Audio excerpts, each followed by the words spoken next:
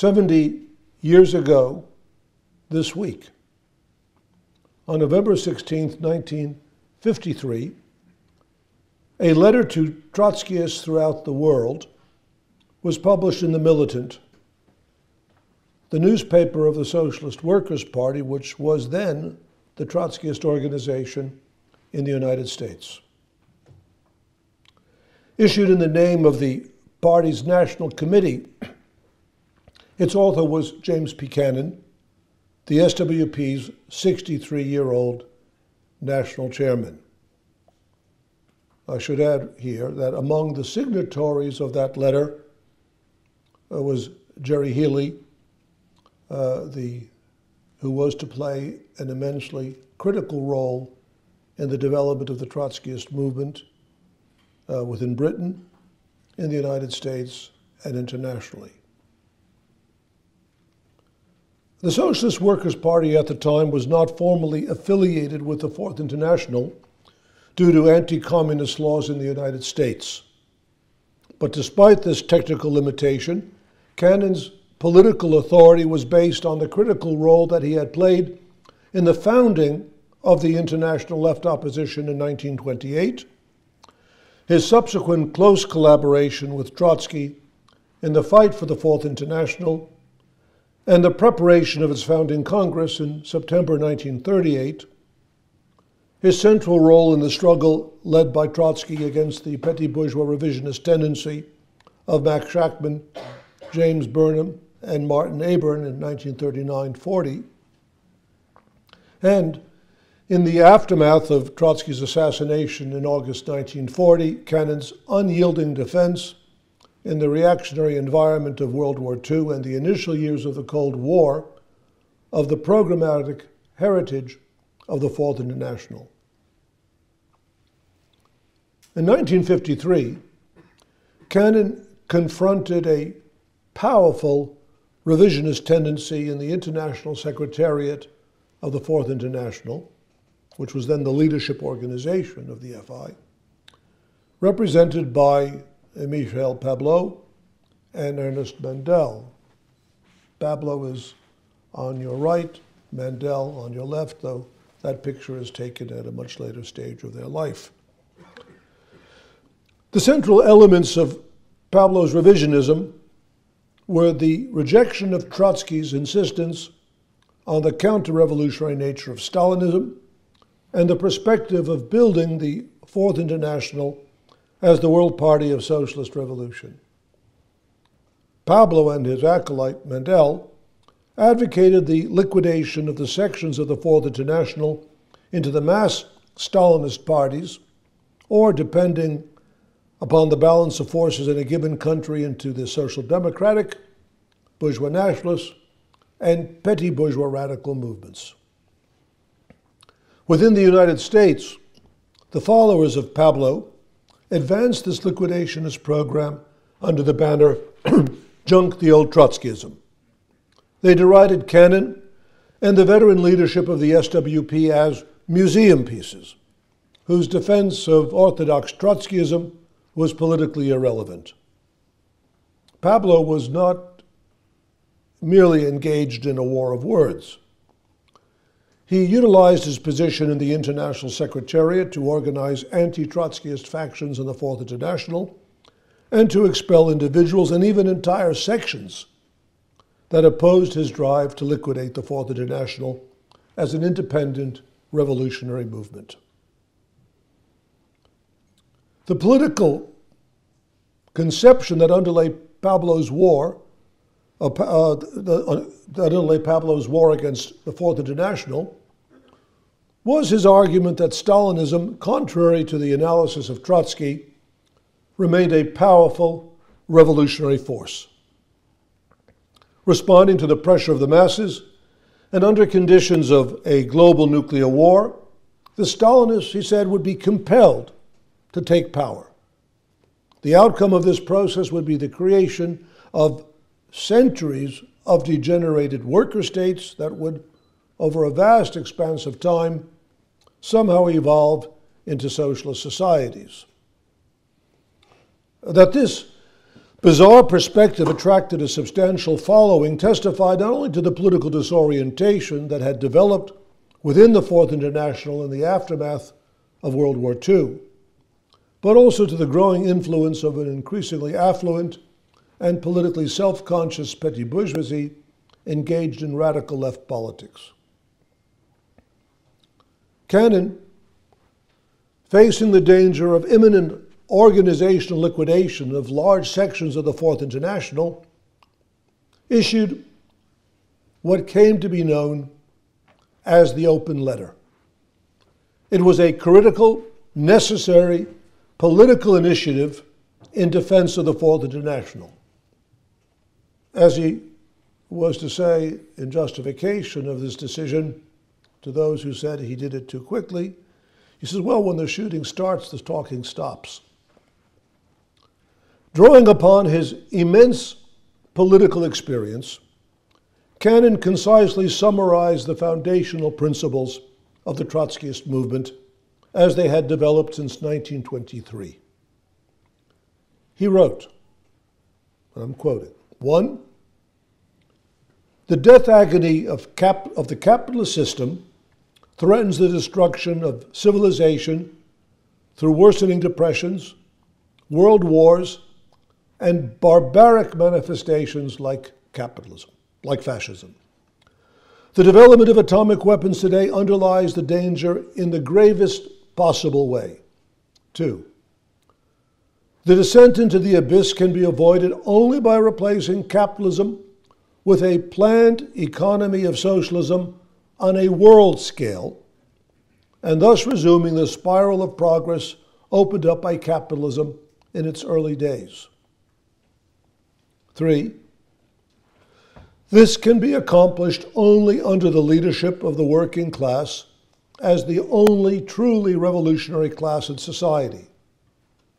But the working class itself faces a crisis of leadership, although the world relationship of social forces was never so favorable as today for the workers to take the road to power. 4, to organize itself for carrying out this world historic aim, the working class in each country must construct a revolutionary socialist party in the pattern developed by Lenin. That is, a combat party capable of dialectically combining democracy and centralism. Democracy in arriving at decisions, centralism in carrying them out. A leadership controlled by the ranks, ranks able to carry forward under fire in disciplined fashion. 5, the main obstacle to this is Stalinism, which attracts workers through exploiting the prestige of the October 1917 revolution in Russia only later, as it betrays their confidence, to hurl them back either into the arms of the social democracy, into apathy, or back into illusions in capitalism. The penalty for these betrayals is paid by the working people in the form of consolidation of fascist or monarchist forces and new outbreaks of wars fostered and prepared by capitalism. From its inception, the Fourth International set as one of its major tasks the revolutionary overthrow of Stalinism inside and outside the USSR.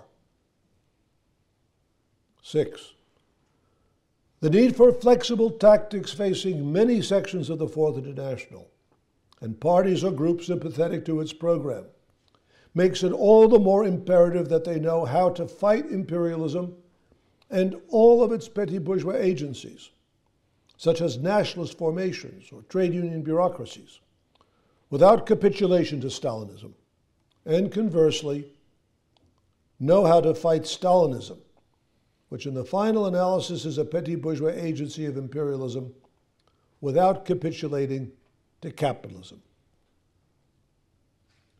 These fundamental principles established by Leon Trotsky retain full validity in the increasingly complex and fluid politics of the world today.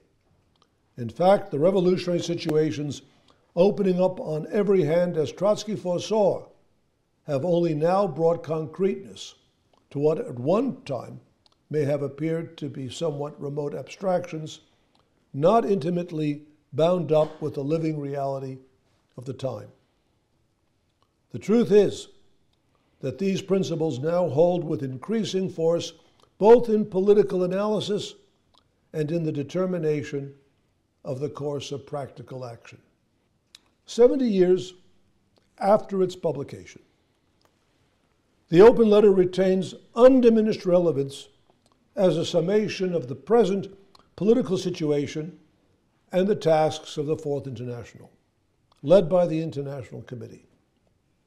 Cannon's warning of the use of nuclear weapons and the dangers of fascist barbarism is even more timely, more urgent today than it was in 1953. The one major change that stands out as one reviews these 6 points is that the Soviet Union no longer exists, and the mass Stalinist parties have been swept away. Of course, to the extent that the reactionary class collaborationist, nationalist, and anti-socialist politics of Stalinism persist in new political guises, the obstacle that it represented to the revolutionary movement of the working class has not disappeared. You witness that here in the person of that ghost from the cemetery of Stalinism who goes by the name of Jeremy Corbyn. The working class still confronts the systematic and organized treachery of the trade union bureaucracies, the reactionary organizations that still label themselves labor, social democratic and green, and the innumerable pseudo-left and bourgeois and petty bourgeois nationalist parties and organizations, many of which trace their origins to the Pavlovite repudiation of the program of the Fourth International. And so the crisis of revolutionary leadership remains to be resolved. But conditions for its resolution are far more favorable than they were 70 years ago.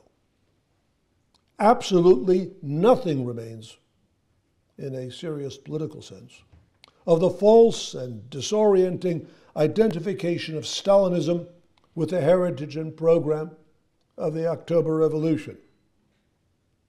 The breakdown of the mass Stalinist movement has vindicated the struggle initiated by Trotsky a century ago with the founding of the left opposition, and it has substantiated the world revolutionary political perspective of the International Committee of the Fourth International. These are political facts of immense significance in the present international crisis of the world capitalist system. Now, we are meeting today amidst the unfolding genocide in Gaza. This is the realization of the, quote, descent into the abyss of which the open letter warned. Capitalism, as Marx wrote, emerged historically, quote, dripping from head to foot, from every pore, with blood and dirt. And so it will end. Billions of people throughout the world are outraged by the daily atrocities being committed by the Israeli regime with the full support of the imperialist powers. All the hypocritical invocations of human rights employed by the United States and its NATO allies to justify its wars, usually described as humanitarian interventions, have been totally exposed and discredited. Every single imperialist leader, Biden in the United States, Trudeau in Canada, Sunak in Britain, Macron in France, Scholz in Germany, Moroni in Italy, all of them are fully implicated as the accomplices of Netanyahu in mass murder. Were war crimes trials to be held, and one day they will be,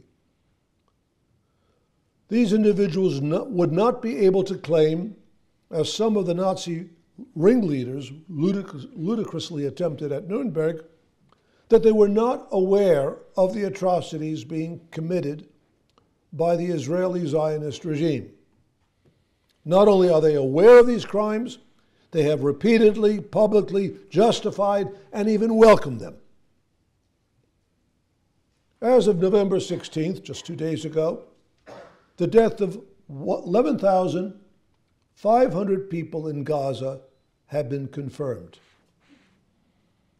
including at least 4,710 children. The rate at which Palestinian children are now being killed is orders of magnitude higher than any other conflict in this young and already very bloody 21st century. In addition, more than 29,800 Palestinians have been injured. Deprived of communications facilities, the Gaza Health Ministry has stopped counting the casualties. Since October 7th, Israeli attacks have murdered, on average, 320 Gazans every single day. If that rate has continued through today, the number of dead is likely to be well over 13,000. Of this total, more than half will be women and children. The carpet bombing of Gaza has destroyed or damaged 40% of northern Gaza's homes and shattered its health care, food distribution, and water treatment facilities. Clearly, war crimes under international law. And while the violence of the Israeli military machine has been directed mainly against the people of Gaza, the army and fascist settlers have murdered approximately 175 Palestinians on the West Bank. Of the genocidal character of the Israeli onslaught, there is no question. They are confirmed by the explicit statements of Israeli leaders, establishing intentionality if the question arises in a court of law. National Security Minister Itamar Ben-Gvir has stated that anyone who supports Hamas should be eliminated. Amihai Eliyahu, a coalition partner of Netanyahu and Israel's heritage minister, said that dropping a nuclear bomb on Gaza should be an option. Galit Distel Atbarian, until recently Israel's information minister, presumably in charge of official lying, demanded the erasure of, quote, all of Gaza from the face of the earth and forcing its people into exile in Egypt. At the end of October, Craig Mokibir stated as he resigned from his post as director of the New York office of the United Nations High Commissioner for Human Rights,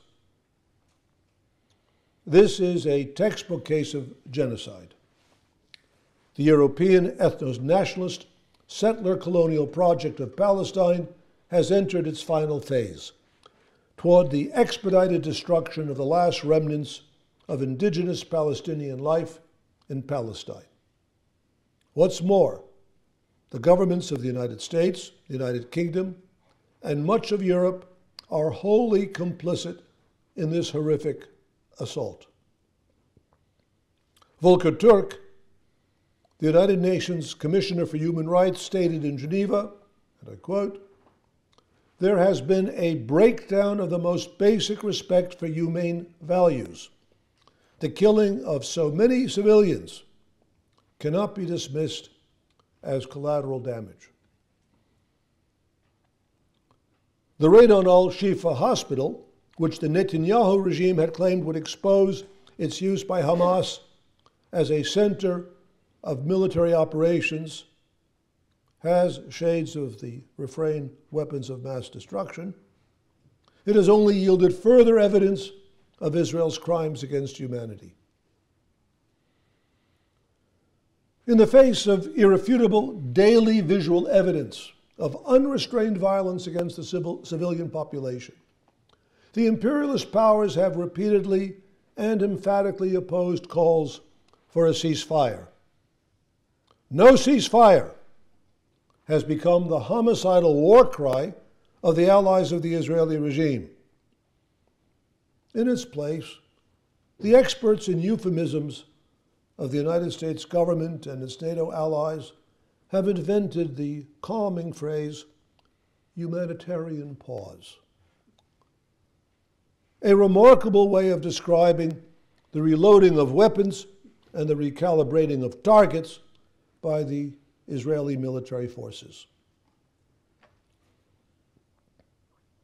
The Israeli government and its imperialist backers justified the genocidal rampage as a legitimate response to the raid launched by Hamas on October 7th. Let us first of all point out that there has been no formal investigation into the events of that day. There is no exact count of the number of deaths, let alone how the victims lost their lives. There is no reliable information on how many Israeli victims died at the hands of Hamas and how many died because of the massive retaliation of the Israeli military. Moreover, among the unanswered questions relate to the extent that the Netanyahu government, looking for a pretext for an attack on Gaza, deliberately overlooked intelligence information indicating that some sort of operation was being planned by Hamas. While it is certainly possible that the Netanyahu regime did not anticipate the scale of the incursion into Israel, it is certainly hard to believe that Israel's intelligence agencies, whose agents operate throughout Gaza and the West Bank, were entirely oblivious of Hamas's preparations for a major military operation. More information will surely emerge. But the Israeli regime's attempt to justify its present actions as an appropriate response to what occurred on October 7th is fundamentally deceitful and, to be blunt, largely beside the point. Its attempt to justify its assault on Gaza as legitimate retaliation for the attack launched by Hamas is nothing other than the arguments employed throughout history by oppressors to justify their crushing of the resistance of the oppressed.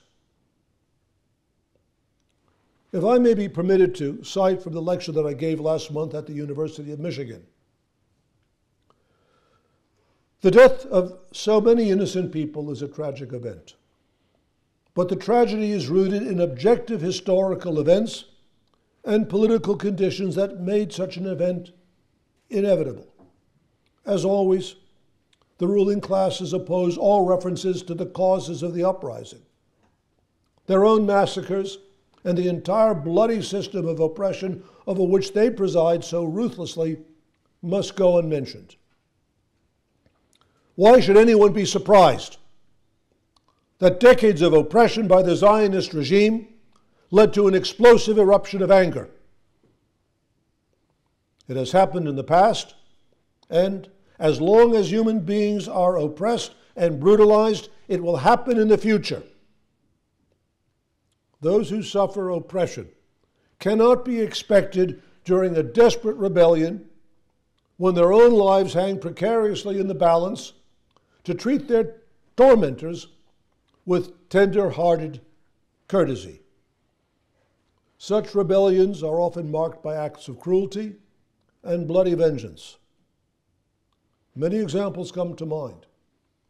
The Sepoy Mutiny in India, the uprising of the Dakota Indians against the American settlers, the rebellion of the Boxers in China, of the Hereros in Southwest Africa, and in more recent time, the Mau Mau uprising in Kenya against British colonial rulers. In all these cases, the insurgents were denounced as heartless murderers and demons and subjected to brutal retribution. Decades, if not a century more, had to pass before they were belatedly honored as freedom fighters. Some of those people, like Nelson Mandela, went on to become presidents of their country and even were awarded a Nobel Peace Prize. As for the calculated use of a terrorist incident as a pretext for the realization of a government's political objectives, a number of examples come to mind. In 1914, the Austro-Hungarian monarchy exploited the opportunity provided by the assassination in Sarajevo of its Archduke to issue an unacceptable ultimatum to Serbia and then go, as it had long planned, to war.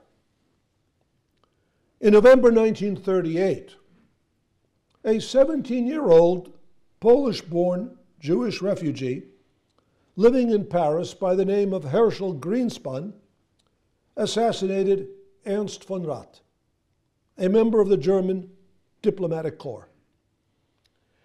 He carried out this act to protest the brutal anti-Jewish policies of the Nazi regime. The Nazis seized upon this desperate act by a young man to launch a violent anti-Jewish pogrom throughout Germany known as Kristallnacht. Over 100 Jews were murdered, and 30,000 were seized and sent to concentration camps.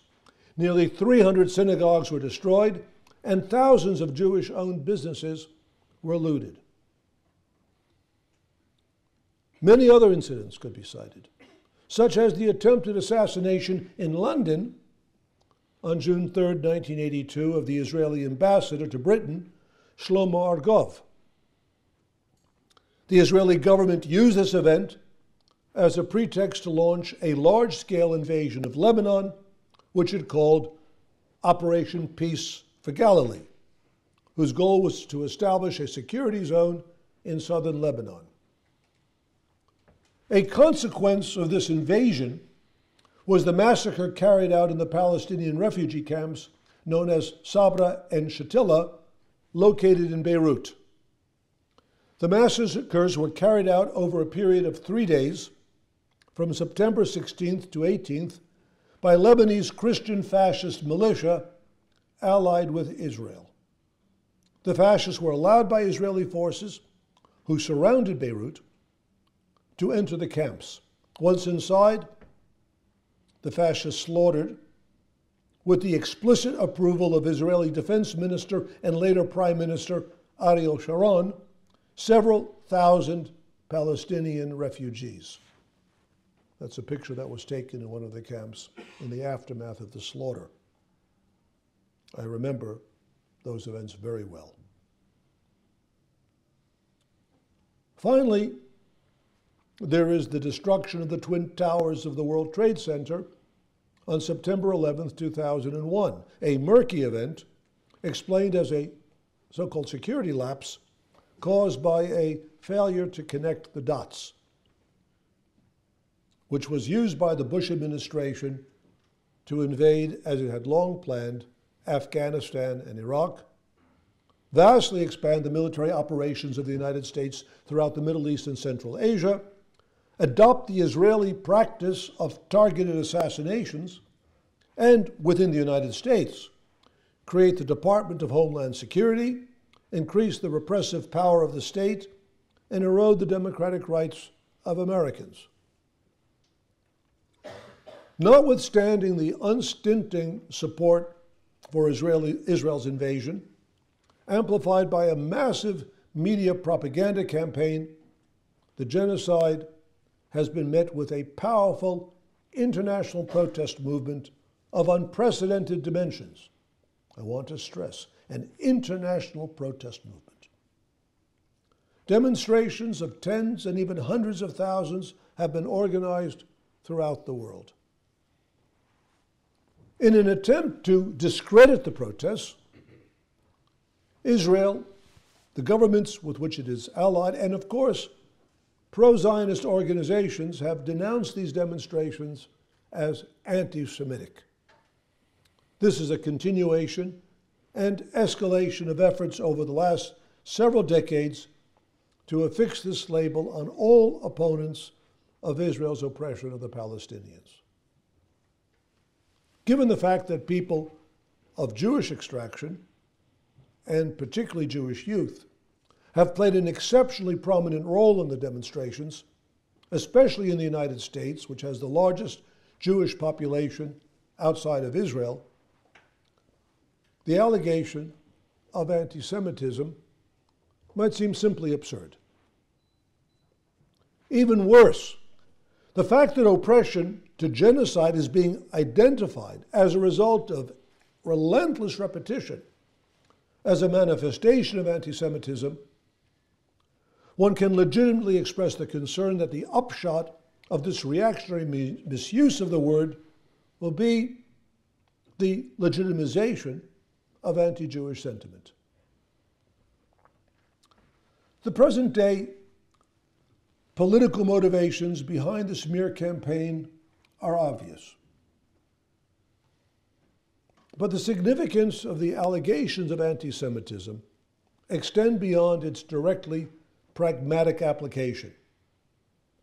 The attribution of anti-Semitism to all opponents of the Israeli state is rooted in the philosophically irrationalist and national chauvinist ideology upon which the entire Zionist project has been based since its emergence as a significant political movement in the late 19th century. Having been gradually liberated in much of Western and much of Western and Central Europe from the confines of the ghetto by the spread of the Enlightenment, what was known among Jewish intellectuals of the time as Haskalah, and here is a picture of many of the figures who were active in the politics of the Enlightenment and in the intellectual work of the Enlightenment. Not all of them, I believe, are Jewish, but I can't go through the names of each one. There is some outstanding historical work on this subject, I should add. But the spread of enlightenment in the 18th century, and particularly the political and social impact of the French Revolution, as a consequence of these processes, the Jewish intelligentsia and middle class associated social progress and the achievement of democratic rights with their assimilation, rather than segregation from society. They wanted their religion to be viewed as a private matter, and thus having no effect on their status as citizens with full democratic rights. A significant number of Jews increasingly identified their own striving for democratic rights as an element of, and one which was subordinate to, the broader and far more significant world historical struggle of the proletariat against the main cause of social oppression in the modern world, the capitalist system. Moreover, the proletarian struggle for socialism was intrinsically international, and thus transcended and opposed the prioritization of any form of religious, ethnic, and national identity over the universal solidarity of the working class. It is for this reason that the attitude of the socialist movement to the Zionist movement, as it first emerged in the late 1880s and 1890s, was one of irreconcilable hostility. The initial assertion of the primacy of race over class, and in a sense the founding document of Zionism, was forcefully declared in Moses Hess's From Rome to Jerusalem, published in 1862, well in advance of the emergence of an actual Zionist movement.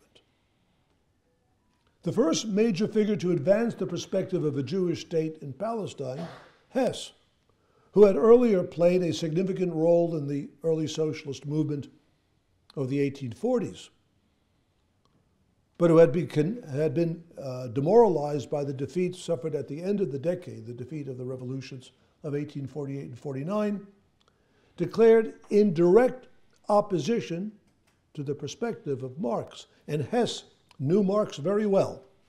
He had worked with him in the early 1840s. and at one point had actually been a friend. He wrote, "All history has been that of racial and class war. Racial wars are the primary, class wars the secondary factor." In Rome to Jerusalem, several essential elements of Zionist ideology are already present. The first, as stated in the statement that I have just quoted, is the prioritization of race over class. The second is Hess's insistence that the national state is the essential foundation of all political life and the indispensable framework for Jewish survival and progress. "The Jewish popular masses," he wrote, "will participate in the great historical movement of modern mankind only when it will have a Jewish homeland." The third essential element is the deeply demoralized and pessimistic conviction that Jews can never be assimilated in the existing European states. To believe that Jews can overcome persecution and achieve full emancipation through the struggle of the European working class for socialism was, Hess insisted, a delusion. He wrote, "Why fool ourselves? The European nations have always perceived the existence of Jews in their midst as an anomaly. We shall always be strangers among nations. The Germans hate less the Jewish religion than they hate their race. Neither religious reform nor baptism, neither enlightenment nor emancipation will open the gates of social life before the Jews." The fourth element was the conviction that the creation of a Jewish state in Palestine was only possible to the extent that it was seen to be beneficial to the interests of the major European powers. For Hess, living in the Europe of the 1860s, the main power was that of France, at least on the continent, which was then ruled by the reactionary dictatorship of the Emperor Louis Bonaparte. France, he wrote, quote, "will help the Jews to found colonies which may extend from Suez to Jerusalem and from the banks of the Jordan to the Mediterranean." In the 20th century, the Zionist movement would pursue its objectives by offering its services to the Turkish Sultan, the Russian Tsar, and somewhat later to British and finally American imperialism. Though it remained relatively unknown during his lifetime, Hess's From Rome to Jerusalem anticipated many of the conceptions that were to define the politics of the Zionist movement several decades later. Theodor Herzl later commented that if he had been familiar with Hess's book, it would not have been necessary for him to write his own Der Judenstaat, the Jewish state. But it must be immediately noted that Herzl was intellectually inferior to Hess in every respect, and unlike the latter, who drifted back toward involvement in the socialist movement following the establishment of the First International, was hostile to socialism and an independent class-based workers' movement. The pogroms, violent anti-Jewish riots that erupted in the Russian Empire in 1881 and continued into 1882, with the support of the Tsarist regime, had a profound effect on the political outlook of broad sections of the Jewish population. These bloody events provided an impulse for an immense increase in political activity among Jews. It was during this period that Zionism, advancing the program of Jewish immigration to Palestine, first began to attract a significant following. But a far more powerful tendency was toward involvement of Jewish youth and workers in socialist politics. By the late 1890s, the principal manifestations of this activity were within the emerging Russian Social Democratic Labor Party and the Socialist Bund, which sought the independent political organization of Jewish workers on the basis of socialist politics. Both socialist tendencies were irreconcilably hostile to the Zionist movement, emphatically rejecting its claim to represent the interests of the Jewish people. Significantly, in the political struggle between Zionists and socialists, the sympathies of the Tsarist regime were entirely with the former, with the Zionists, which viewed the Zionists as an ally in the struggle against the increasingly dangerous influence of the socialist movement among Jewish youth. It sympathized with the aim of the Zionist project, the emigration of Jews from Russia to Palestine. The historian Yossi Goldstein, an Israeli, has written, I quote, "The positive attitude of the authorities to the activities of the Zionist movement had far-reaching implications. Unlike their rivals in the Socialist Bund, Zionist activists did not have to maintain the secrecy which would have obstructed the spread of their movement. The dynamism characteristic of the years 1898 to 1900 were largely a function of the legitimation granted by authorities. There thus opened up before the heads of the movement, the Murshim, as they were called, and other organizers, a wide field of activity denied to other movements. This gave Zionism a significant advantage over its rivals in the competition to attract a following among the Jewish population."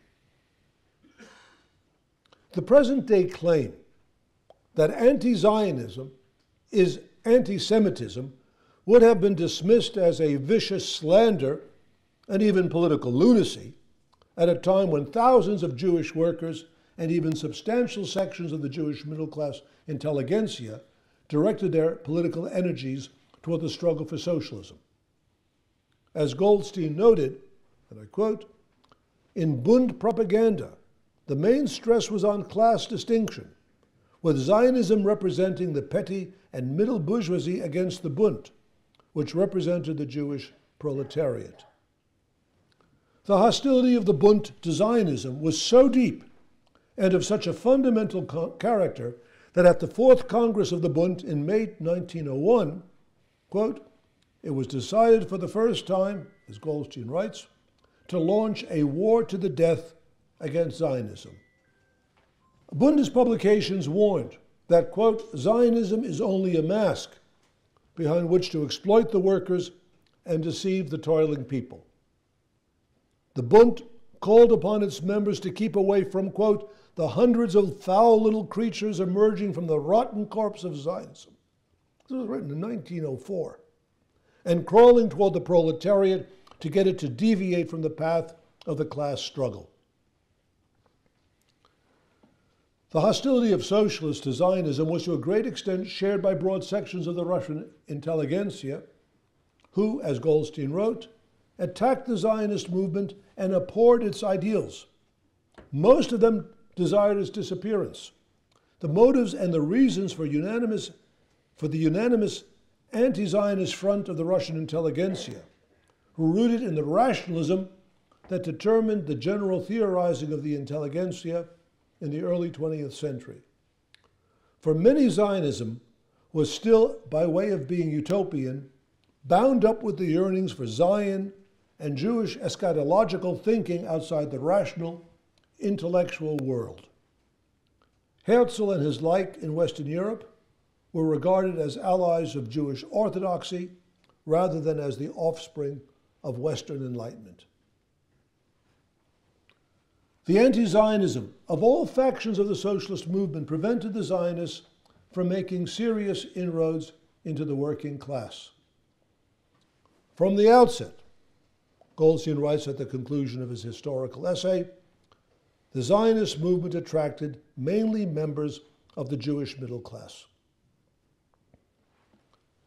The Zionists never acquired the mass base necessary for the success of their reactionary colonization project until the catastrophe of the Holocaust placed at their disposal several hundred thousands of desperately persecuted and stateless people, survivors of Nazi genocide. Now, there is no period of history prior to the founding of Israel in 1948 that has so thoroughly exposed the reactionary character of Zionism and its fraudulent claim to represent the interests of the Jewish people than its conduct during the 1930s. The extent of the political and commercial dealings of the Nazis and Zionists has been extensively documented by historians. Many of the most important works on this subject have been written by Jewish historians, among whom the most renowned are Saul Friedlander and Tom Segev. In the aftermath of Hitler's accession to power, the Zionist organizations were inclined to collaborate with the Nazis, even arguing that both Nazism and Zionism were national movements whose völkisch principles, populist principles, were compatible.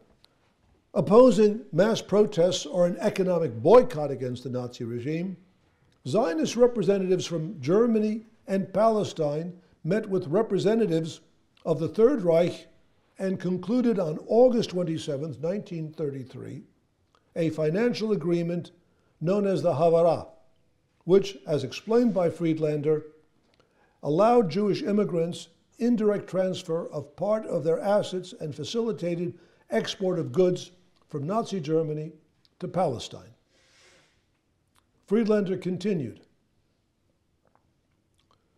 one of the main benefits the new regime hoped to reap from Havara was a breach in the foreign Jewish economic boycott of Germany.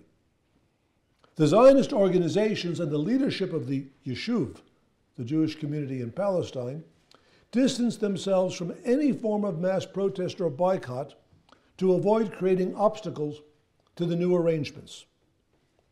Even before the conclusion of the Havara agreement, such cooperation sometimes took bizarre forms.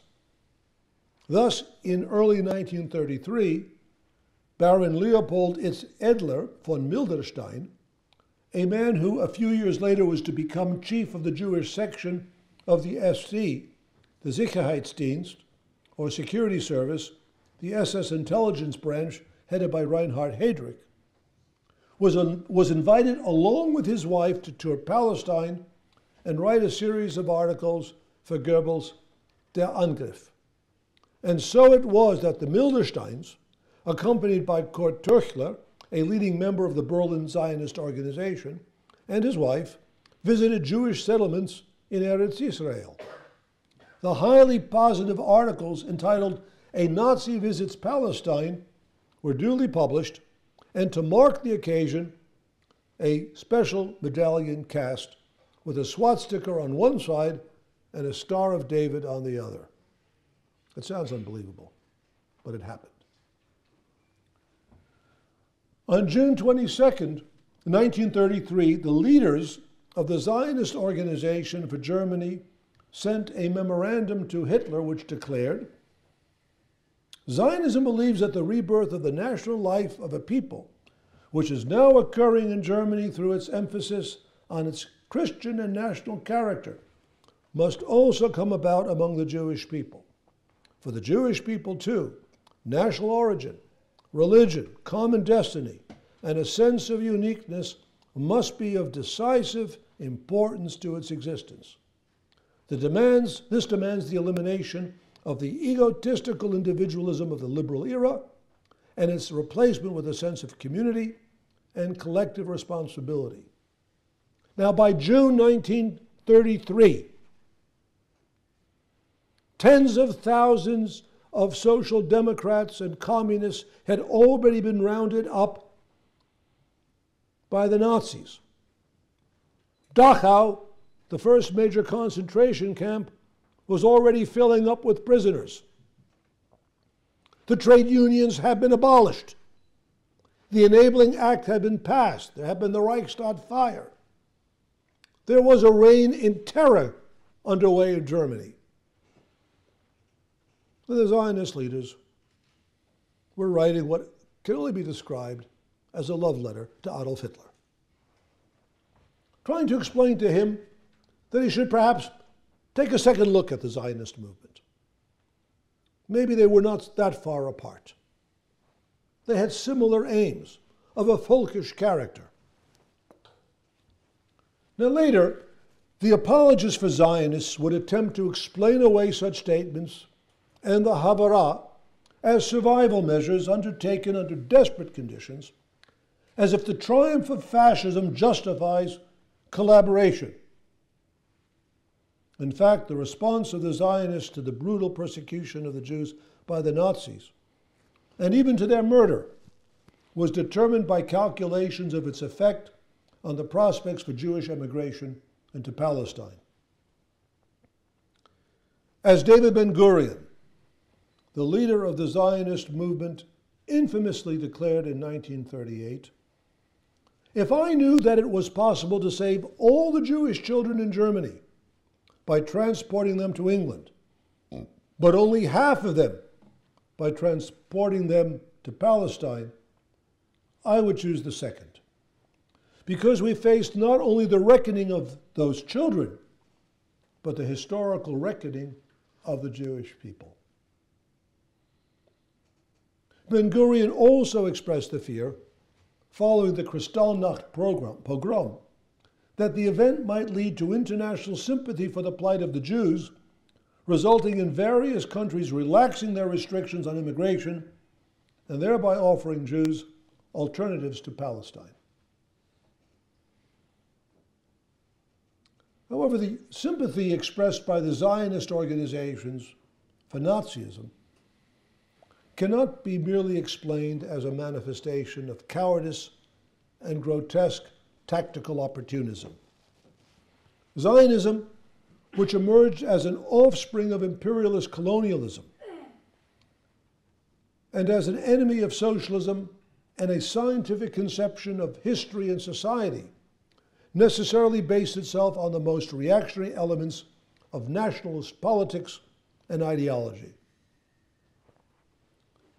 In an epoch in which the driving forces of social progress had become the revolutionary struggle of the international working class against capitalism and the bourgeois national state, Zionism based its program on the glorification of the national principle as the essential foundation of Jewish existence.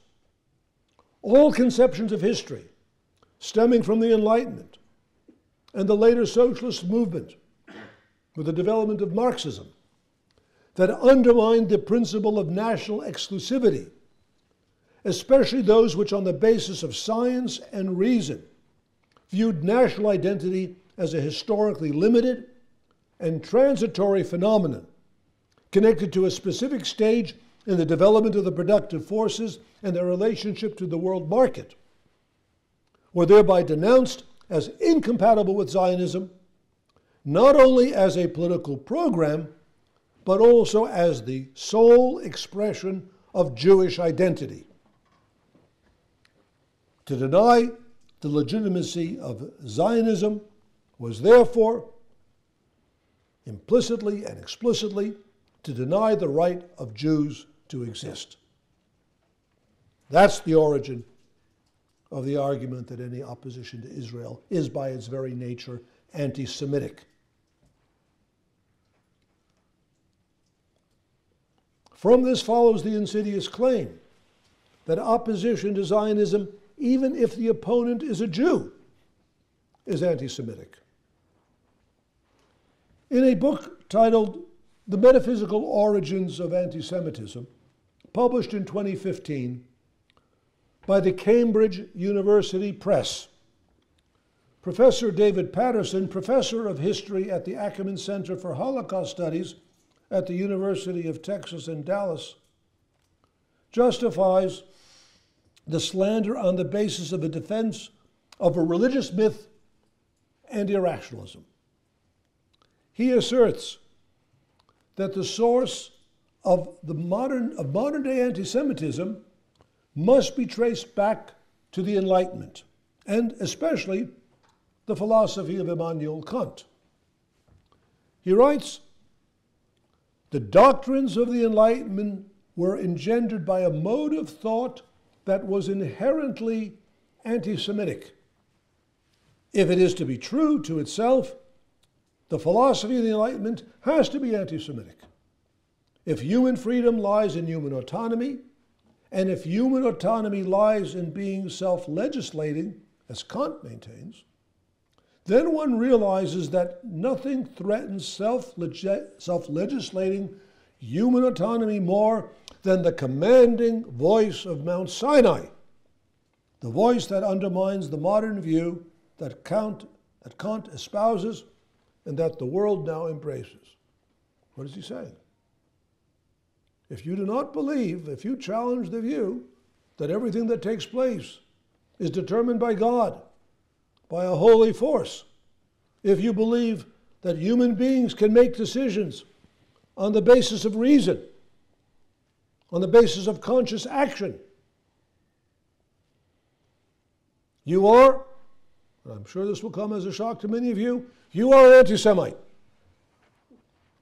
Patterson continues, indeed, if one adopts the premise of the Enlightenment that there can be no people apart, but only a universal humanity grounded in reason, then one must necessarily assume an anti-Semitic position.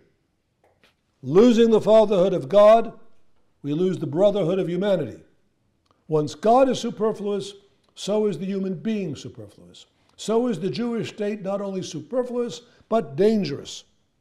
For the left-wing intellectual anti-Zionist, the modern history of thinking God out of the picture culminates in removing the Zionist state from the map. Now, these words do not appear in a Christian evangelical fundamentalist paperback of the sort that are widely sold in American pharmacies. This appeared under the imprimatur of the Cambridge University Press, among the most prestigious publishing houses in the world.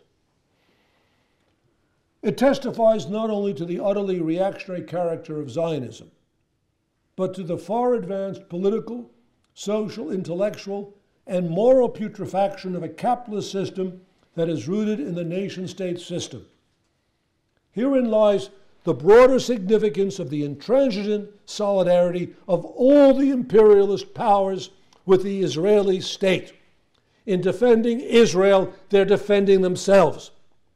They're defending the national principle. They're defending national oppression. They're defending religious obscurantism.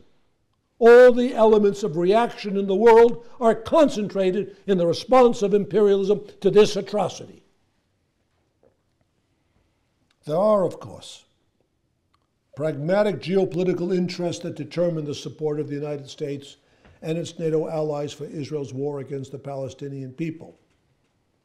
But underlying this united front against the Palestinians is the recognition that their democratic aspirations, which require the dissolution of the Israeli state and the creation of a new binational federation, threatens not only the interests of imperialism in the Middle East, but the entire historically obsolete state structure of imperialist geopolitics and capitalist rule.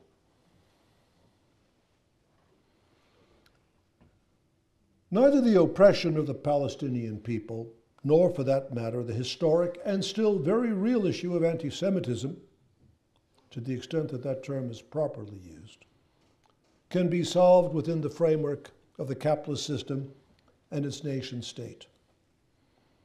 Imperialism, in creating the Israeli state, did not solve the Jewish problem. It exploited and took advantage of the immense tragedy of the Holocaust, one of imperialism's greatest crimes, for its own purposes.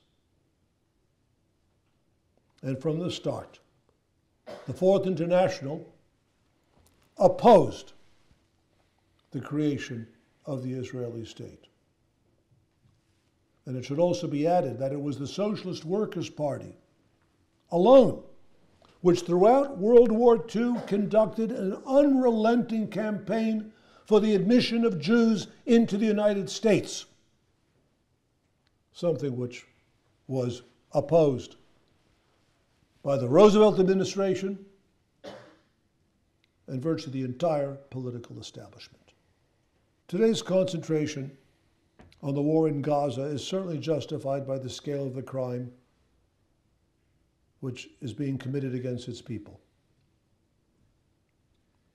But we must understand that the struggle to end the genocide vindicates and imparts the greatest urgency to the central perspective and raison d'etre of the International Committee of the Fourth International, the struggle for world socialist revolution.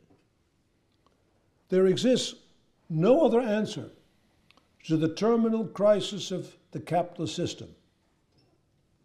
Summing up the significance of the 1953 split in the Fourth International, Cannon wrote, "It is a question of the development of the international revolution and the socialist transformation of society."